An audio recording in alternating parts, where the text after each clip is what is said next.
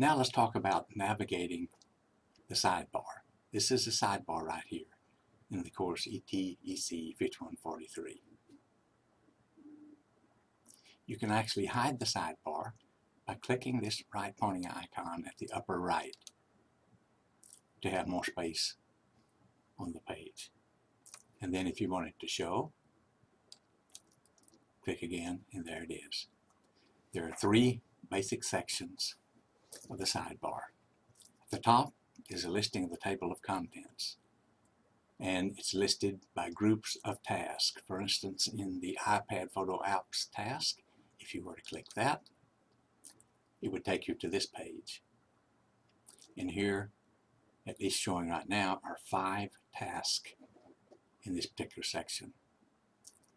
If you were to click Wiki, it would take you back to the front page. Or you could click Images task, and showing right here are 8 tasks in this section. Then there's an area called Recommended Sequence of Tasks. This is just the suggested recommendation. We all know you're going to do it in the order in which you want. And I'll always have at least a week or more worth of tasks. Now, even though I have items showing here on Friday and Saturday, you don't have to work on Friday and Saturday. However, by Sunday, you must have accomplished, or you should have accomplished these tasks, whatever previous day or days you want to work on it. I'm going to click Wiki to go back. Another section down here are the activities and assignments. On activities and assignments, this is just a reiteration of items you need to submit to me in some format. The green means this is the next one that you should be working on. If you have worked through Images Task 1, you've already been introduced to this, but if you've forgotten what that was, you could click right here. It would take you right back to Images Task 1. You might read down and say, oh, that's what he wanted us to do. I remember doing that.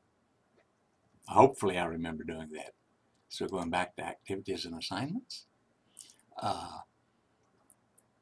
This tells you how you should get it to me.